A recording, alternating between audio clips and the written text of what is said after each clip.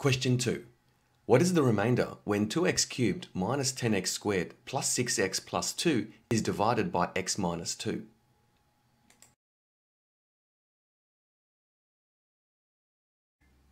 The degree of the remainder must be less than the degree of the divisor. Hence, options C and D cannot be correct.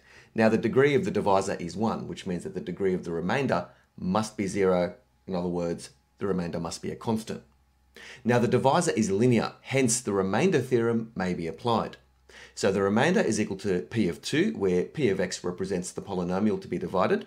So that's equal to 2 times 2 cubed minus 10 times 2 squared plus 6 times 2 plus 2, which equals negative 10. Therefore, the answer is option B.